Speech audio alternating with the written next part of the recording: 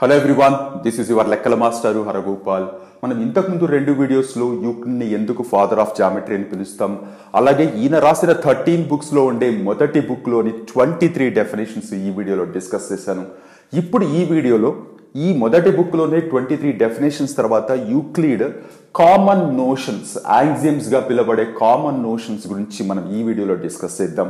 అయితే దానికంటే ముందు మనం తెలుసుకోవాల్సింది, ఈ యాక్సియమ్స్ లేదంటే కామన్ నోషన్స్ ఏదైతే ఉన్నాయో ఇవి కేవలం జామెట్రీకి సంబంధించిన స్టేట్మెంట్స్ మాత్రమే కాదు, రియల్ లైఫ్లో అయినా అదర్ బ్రాంచెస్ ఆఫ్ మ్యాథమెటిక్స్ అయినా చాలా కామన్గా మనకి ప్రాబ్లమ్స్ చేస్తున్నప్పుడు లేదా కాన్సెప్ట్స్ అర్థం చేసుకుంటున్నప్పుడు ఉపయోగపడే యాక్సియమ్స్ ఇవి చాలా ఇంపార్టెంట్ అండ్ చాలా easy to understand.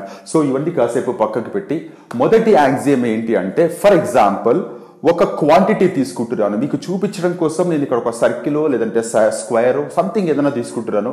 For example ఒక సర్కిల్ తీసుకుంటున్నాను. సర్కిల్ అనేది ఒక క్వాంటిటీ లాగా మీకు ఒక పరిచయం చేస్తున్నాను. సో ప్రస్తుతానికి దీని పేరు నేను for example I call as a అనుకున్నాను.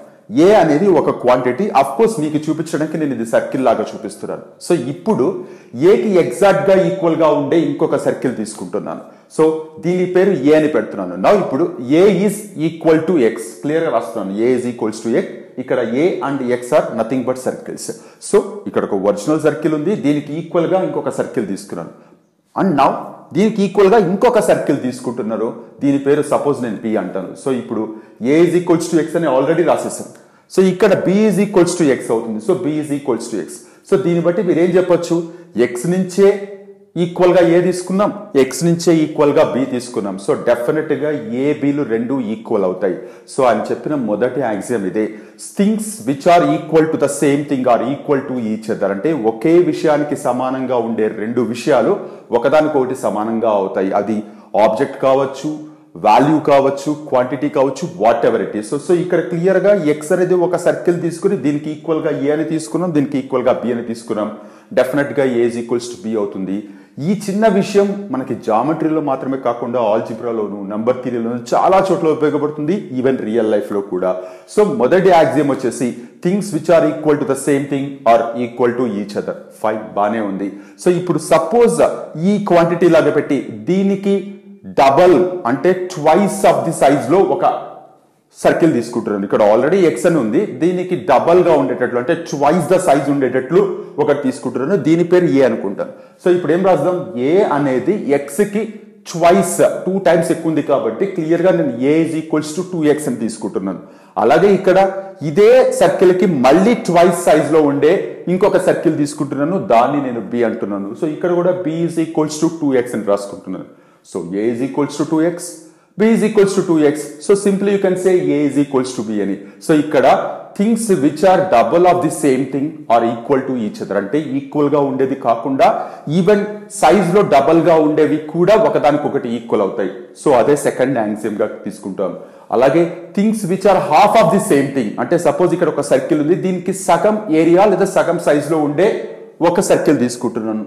ఇది ఏ ఈజ్ హాఫ్ ఆఫ్ ఎక్స్. అలాగే B is half of X. Clear గా రాసుకుంటున్నాను, ఏ is half of X, B is half of X.